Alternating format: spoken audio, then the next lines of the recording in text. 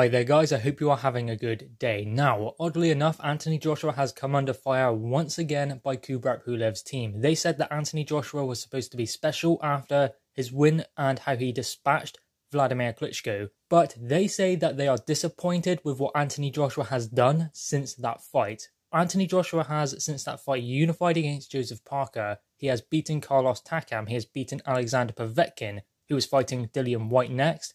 He has also lost his world titles and regained them in an immediate rematch, becoming only the fourth person to do that in heavyweight history, alongside Floyd Patterson, Muhammad Ali, and Lennox Lewis. So for them to say that it has been a disappointment, Anthony Joshua's career after that Vladimir Klitschko fight, then what do they expect from him? What more can he do? Who else can he face? He has faced top opponents continuously, much as even Dillian Whyte does. That seems to be the mould and what they have set for themselves, the precedent they have set. Anthony Joshua and Dillian Whyte, they both continuously fight back-to-back top fighters. Who has Kubrat Pulev fought? Let's talk about that. Who has Kubrat Pulev fought since fighting Vladimir Klitschko? His only world title fight where he lost in 5 rounds, he completely came apart in that fight. He did not know what to do. He came to world level and he came unstuck. He lost it completely. Who has he fought since then?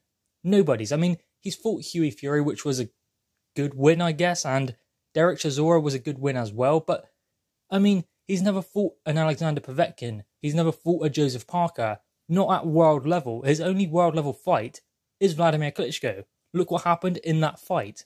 So there seems to be this thing emerging where they seem to put Anthony Joshua down about his mental strength, about his last opponents, when what about Kubrat Pulev? What about his mental strength in that Vladimir Klitschko fight? What about his lackluster performances against lower level oppositions? What about the people he has fought? Who has he fought? Derek Chisora, good win.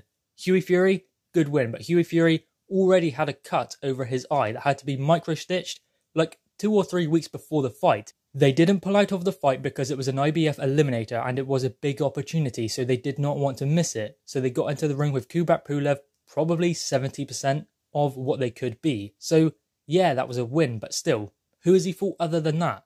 Vladimir Klitschko? That's a loss. At world level, his only fight at world level, he has lost. So he's no more than a B-level heavyweight. Yeah, he's a good fighter. He's a good professional. Was a good amateur. But he's nowhere near the level of Anthony Joshua that has been proven in his previous performances. Yes, he's a good fighter, good professional, good amateur.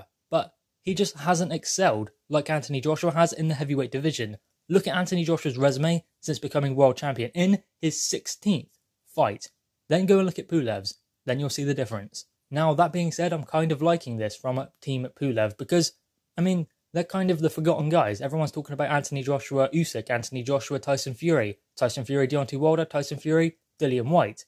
Where does Pulev fit into all of that? So I think they're kind of shouting and saying that, no, wait a minute, we're not to be overlooked. We're the next Andy Ruiz Jr. who is going to shock the world. Maybe that is what they are trying to achieve by saying all of this. Now, it is mainly the same guy, Kubrat Pulev's co-promoter, Ivan Gotsev. So it's the same guy saying it. He's kind of the Eddie Hearn in Kubrat Pulev's team, maybe. That's probably why. Just trying to hype him up, just trying to make this fight a little bit bigger. And again, make sure that Kubrat Pulev isn't the forgotten guy in this road to the undisputed fight.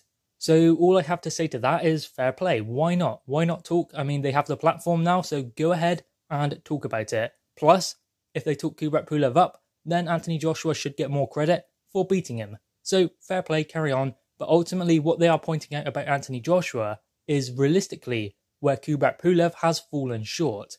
But still, anyway, guys, what are your thoughts on this? Make sure you leave your thoughts in the comments below, leave a thumbs up, and subscribe if you are new. Thanks, guys.